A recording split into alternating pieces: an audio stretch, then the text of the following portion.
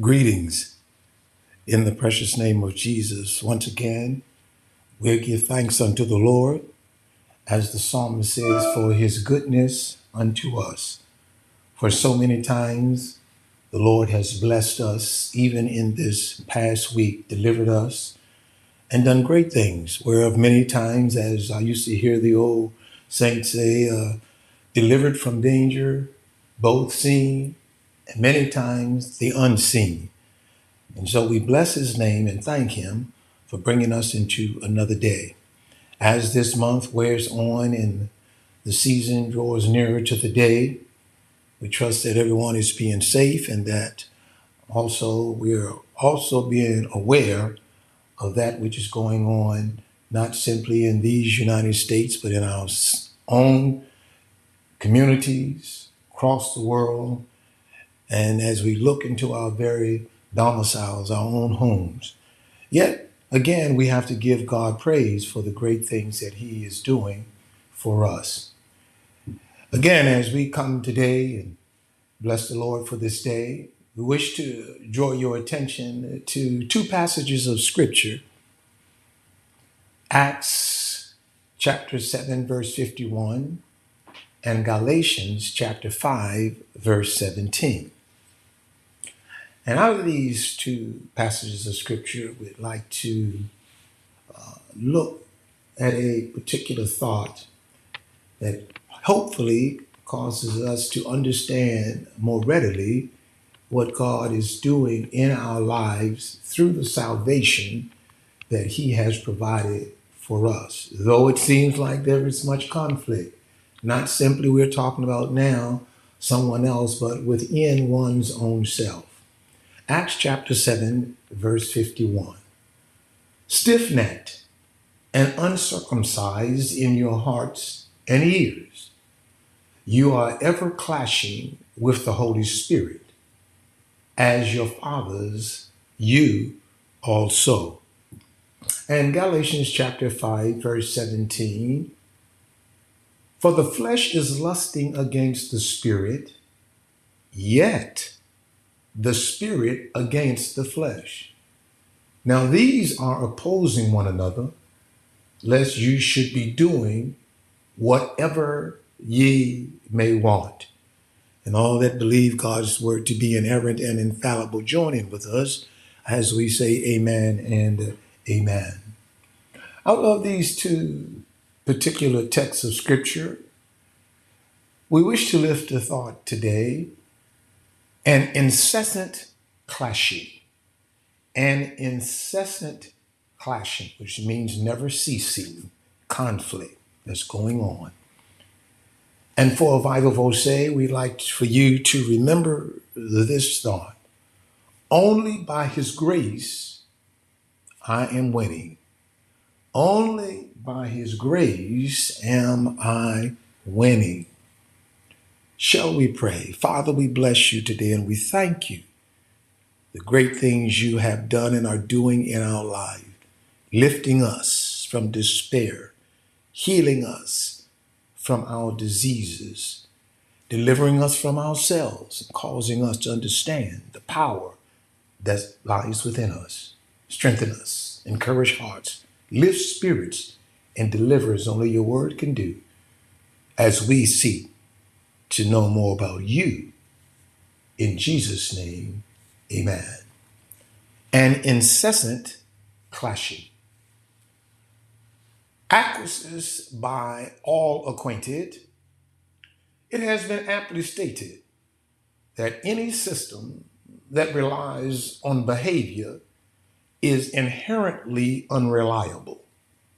Thus, God's grace is a phenomenon that has no parallel. Take that into consideration. Read that over and over again, because that is important. Humans, listen, we've come to understand that things are often more interdependent than independent from one another. I know it's true. We grow up in a family and we learn all about family living, and we're seeking, though, independence. We are looking to be independent as we grow up. That's why, as you come through childhood, and even the baby somehow wants to be independent, it wants to be liberated from the arms of the one carrying it, want to get down, eager to walk. Childhood comes, and we find that we are learning things. Then we go into adolescence. And once we are in adolescence and we get into teenage years, it becomes more forcible that we have and seems like an innate desire to be independent. But we have to learn that not just the family, it puts in us a understanding of interdependency that we must apply as we go through life. One thing for certain is when we come to solving problems, many times we become futile in it, and simply because one has not approached the situation properly. Listen, this is how kids do. You know how we used to do. We look at one thing and we're more focused on the piece that seems to be the problem to the neglect of the whole picture. You remember your parents or older ones telling you, but you got to see the whole picture. And maybe we were pouting and we wanted something to go a certain way. And it just was not going to be because someone else was in charge, even of our lives, that they were sharing with us that whatever it was we wanted to do couldn't be done because it would have bearing on something else. Many times when we're young, we cannot understand that. But we will come to realize that even when we come to academics, it's important to realize even how it has grown, it has flourished, it has blossomed. When we talk about the academician and academia, they have accomplished a great paradigm shift. And when we look at it over these last hundreds of years, in regard to a working togetherness and the inclusion of different specialties. Yep, it is true. You look back in many of the ologies, they were separated and everyone was trying to accomplish simply all by simply using one mean or so.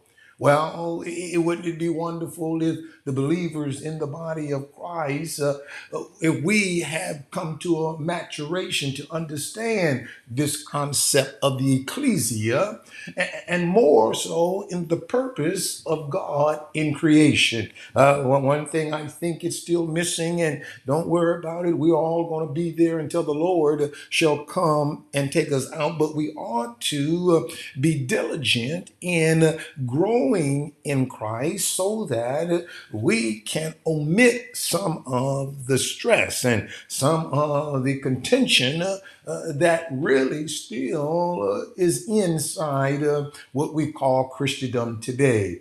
Listen, great ministry is where there is a system that provides an input or inputs that is conducive to affecting the whole by its parts. In other words, you cannot look for a great, when I say great ministry, we mean one that is holistic. And somebody says, well, there's a big church and they reach out. Listen, they're there for all of us, no matter whether the church is small, medium, or large. We must admit that there are still fallacies in what we are taught by in school for system thinking. We still leave out, omit a lot of things, and thus you can never say that there is a perfect ecclesia, I'm talking about now locally, in any one place. Just think about it. If we were to thinking about how God told Paul about the body and what he has written, what is the body without all its systems? Think about what the parenthetical group age is called, the ecclesia now. It's called a body. It is what God is working in order to accomplish one goal. Think about it, even the scriptures, it said, what is the body? I believe Jesus was challenging them and said, what would a body be if it was simply an eye? It would be all seeing, but it would have no hearing. He said, what if it was all just an ear?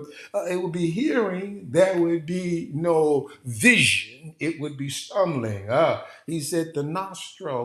What would it? Go back to Deuteronomy. And he creates all these things and puts them for us in a body whereby we can find out that it takes a system to complete something. This entire creation is based upon systems. The question you ask, where does system thinking even come from? Well, we've all come to realize now that literally everything that's operating in creation somehow is in a system. Now, when we talk about system, most times, science utilizes that same phrase and they put the word complex into it because a complex system, and you got to understand it. And yes, we got courses and we go to them and take them on complexity, understanding and how it works and how we ought to apply. These are actually very good.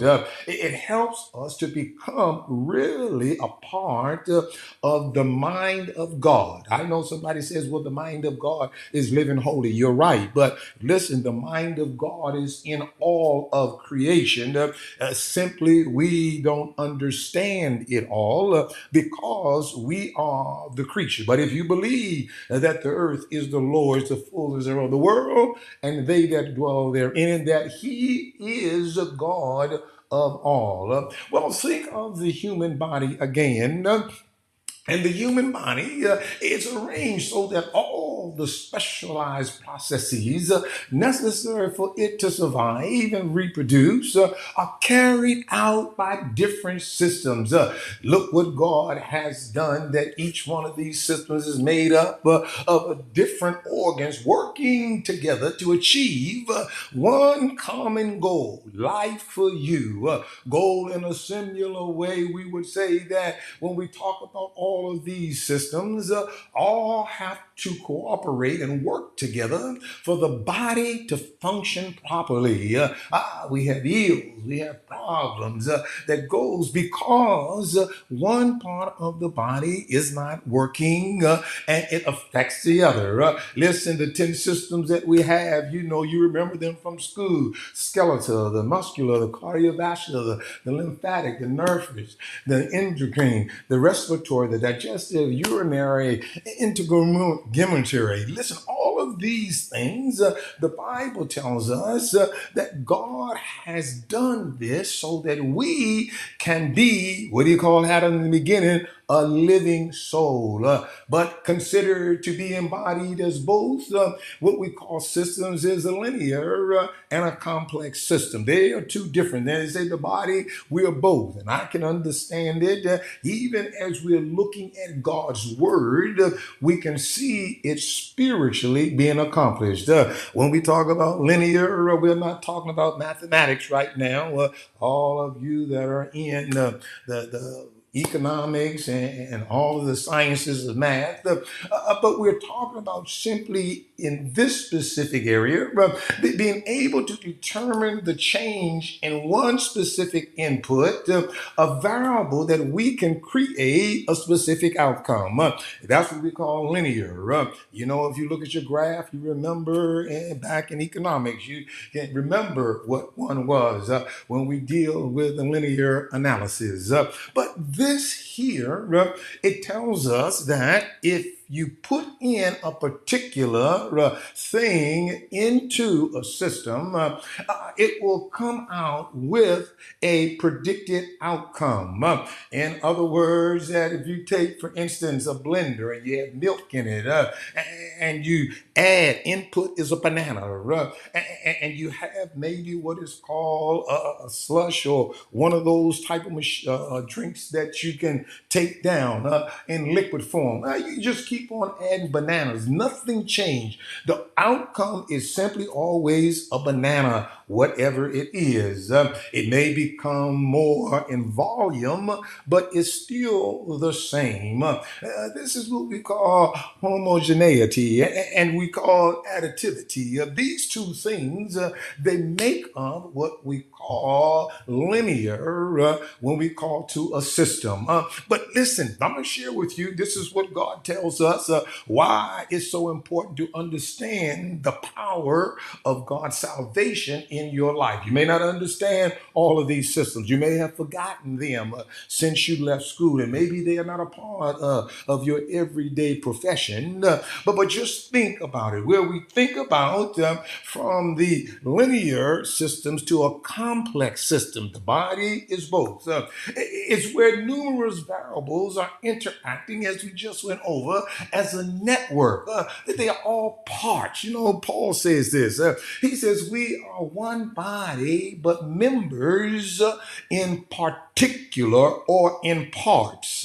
We are all in a different system. And as we just named the 10 systems that are in our body, they all work differently, but you have to admit that these interactions between parts produce behaviors. We're not getting into medicine and all of those, but you understand that interconnection between these parts cause certain things that we call behaviors to come out in us. Many times as we get older, senility, it begins to happen to many. They have Alzheimer's, and these are the interconnection between different parts. Because they are connected, they have an impact on others. Listen, let's take for instance medicine. If you have a certain pre-existing ailment and you said, I'm going to take this particular medicine. Well, on the bottle, it says, if such symptoms occur and it gives them to you, it tells you need to see somebody. Or it says, if you experience such symptoms as these when you use it, cease from its use and consult medical attention. Isn't it ironic how when you view the commercials, even on the television, and they begin to tell you what you can use for certain condition. I'm amazed at the fact that when they tell you what it'll do for you, it takes longer in the commercial to tell you the things that could occur. And one of them many times is death. And so it means that although you are addressing one particular thing, you cannot to the neglect of the other systems that are in your body.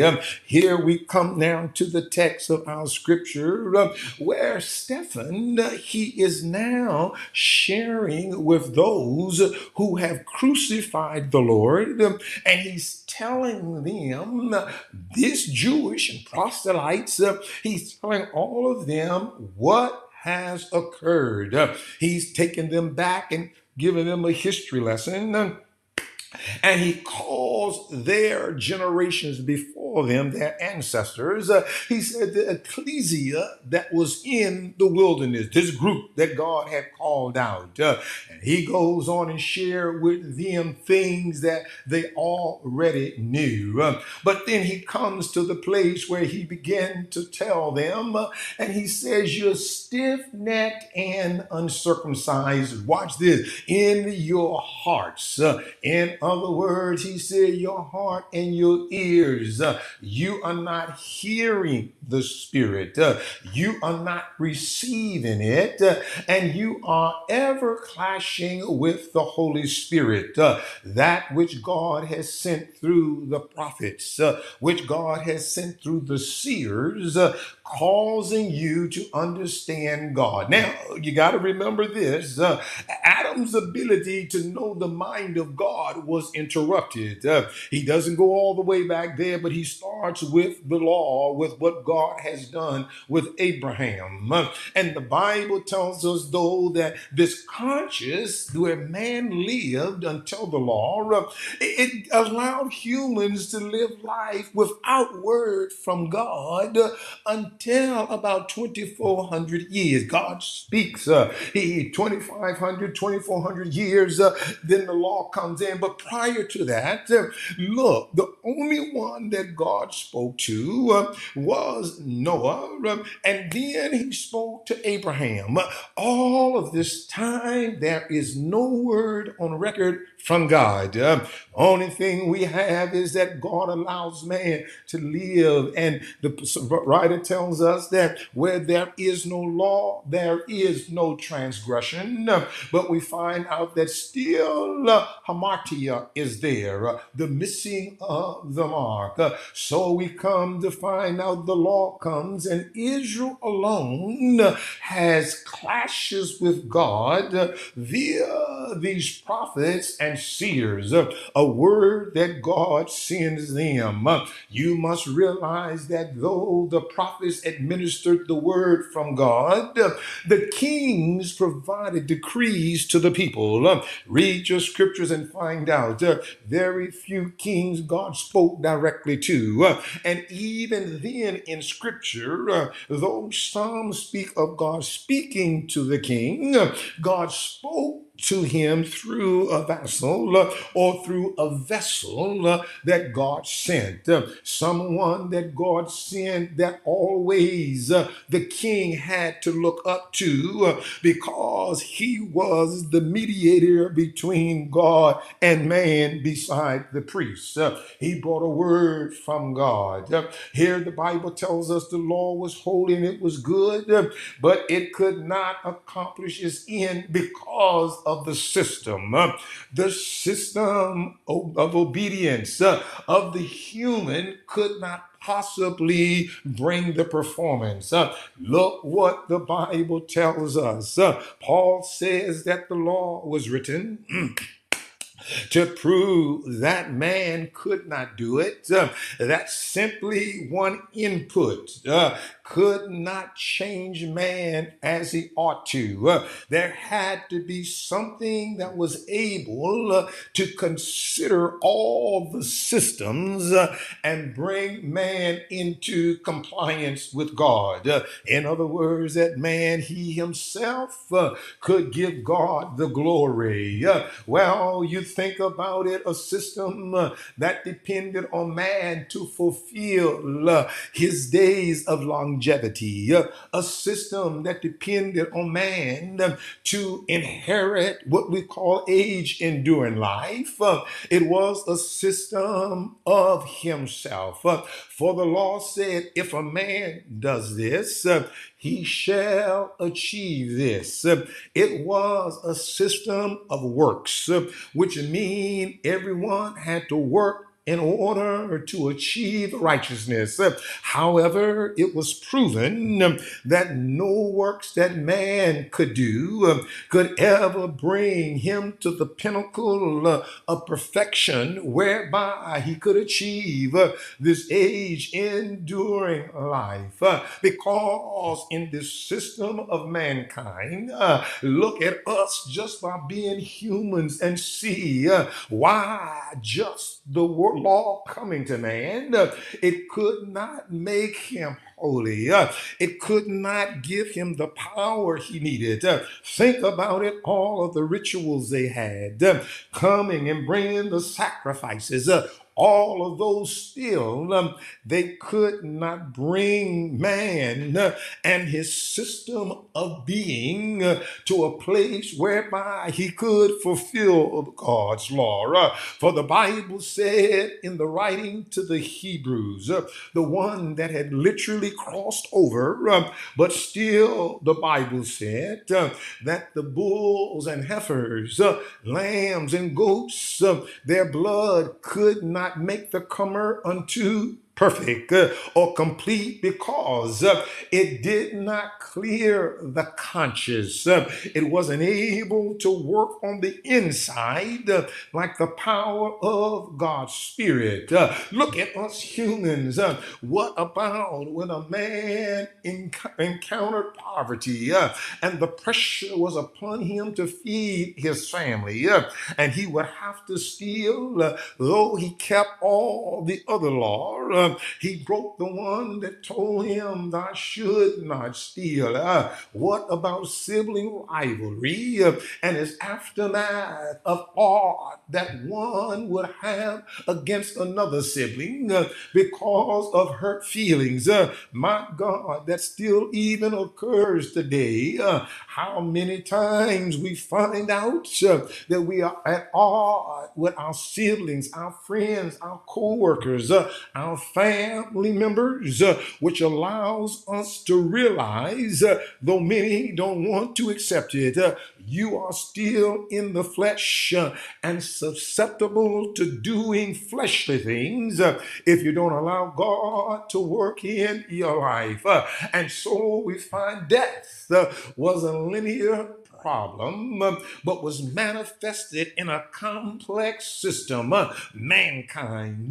Yes, the Bible said for by one man, he said, sin entered into the world, or death entered, and sin by death. Watch this, and so death was passed on to every man. So now we have a problem. We have something whereby it is a linear problem, but it's also a complex problem because of the system is working in.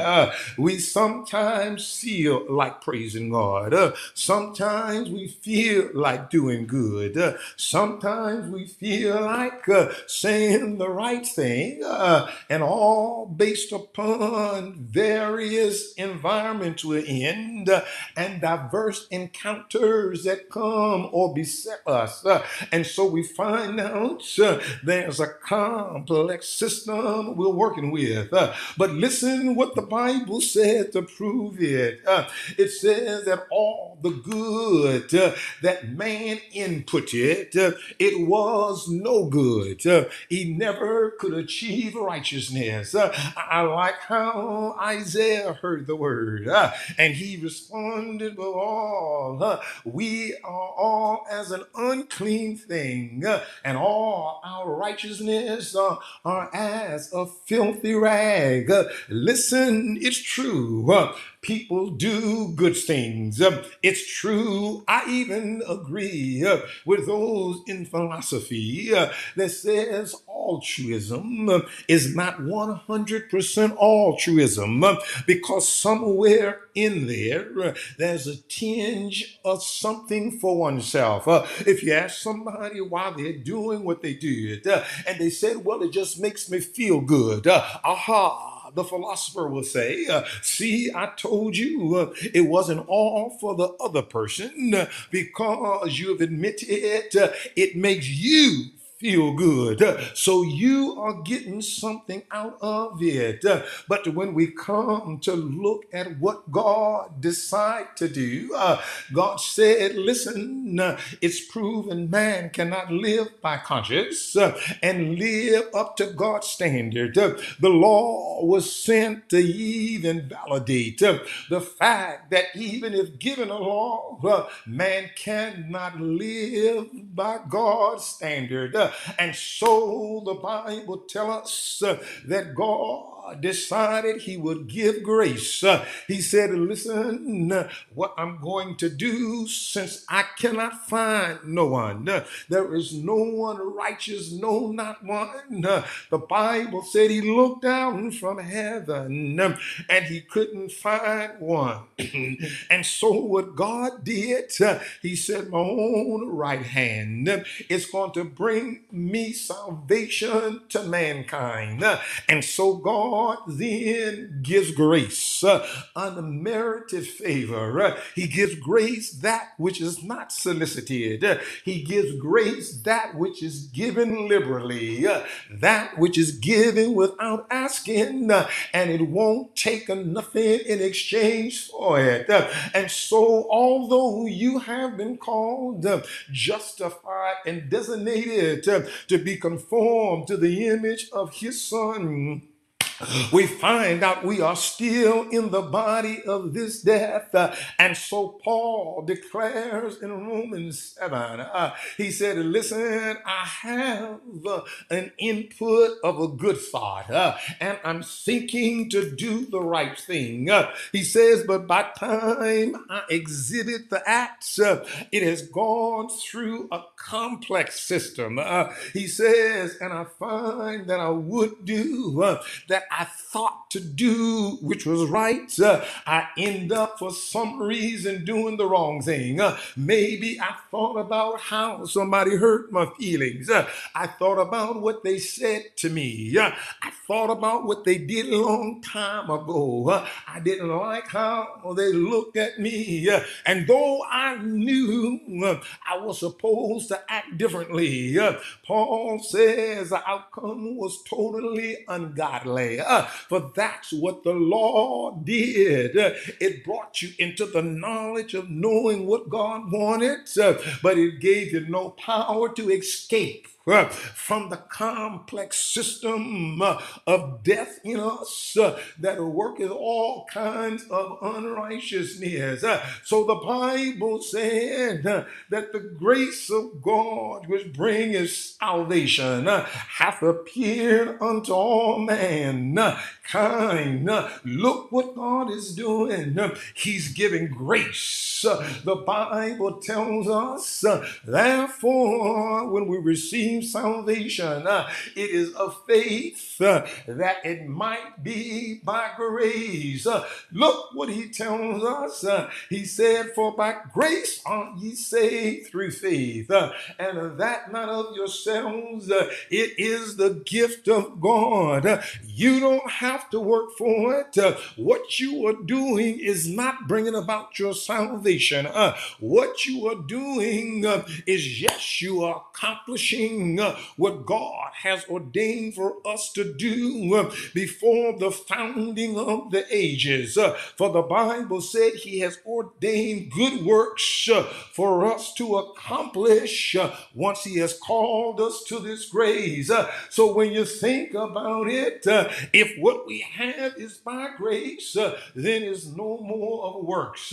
Otherwise, Paul said it cannot be grace. But if I work for it, then it's no more grace.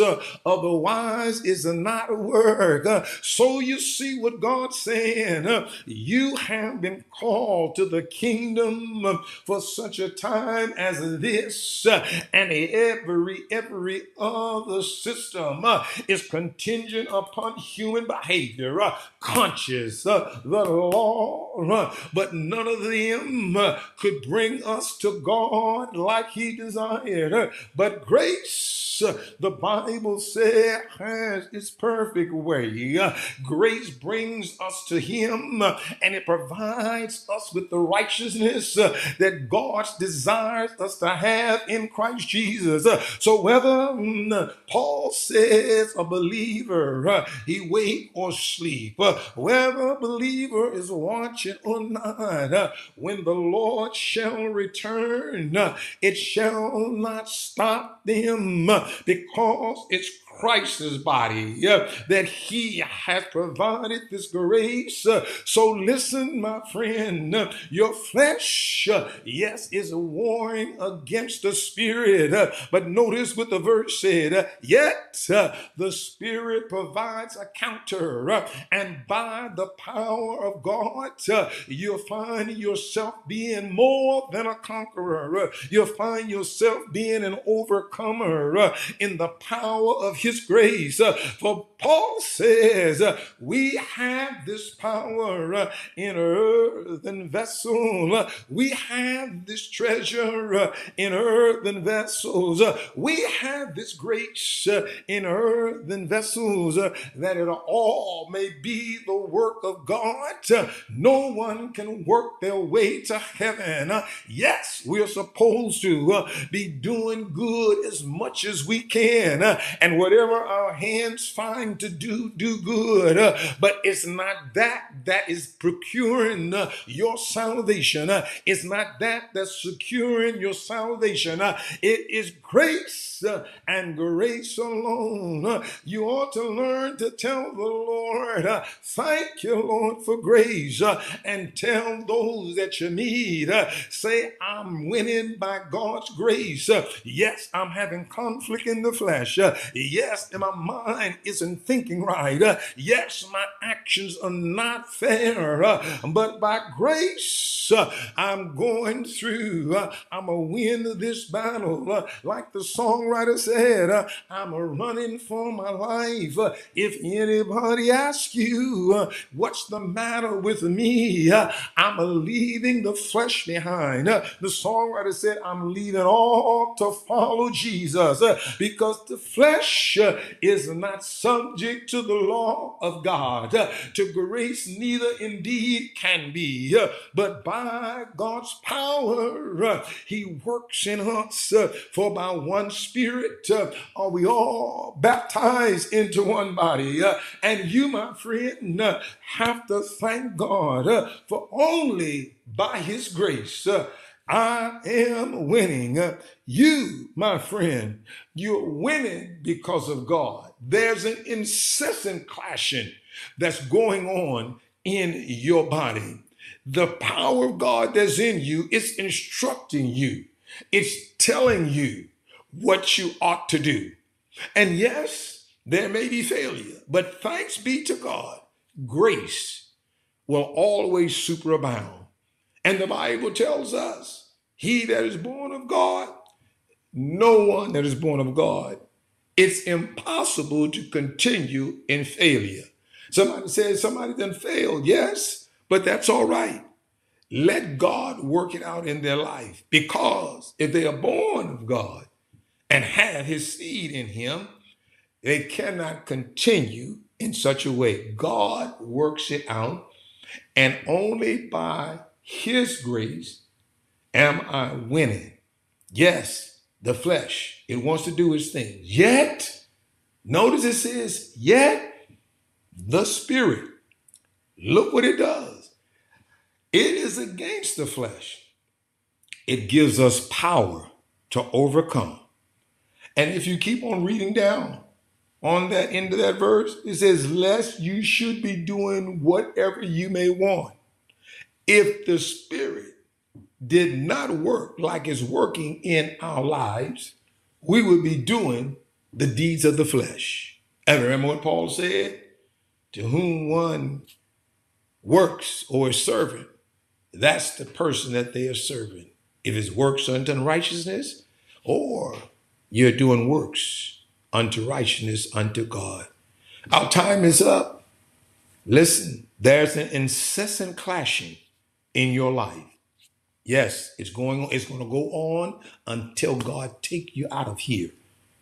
But you got to say every day, only by his grace, I am winning, because God has called you, because you were predestined. He has justified you. And yes, he's going to bring you to glory. God bless you.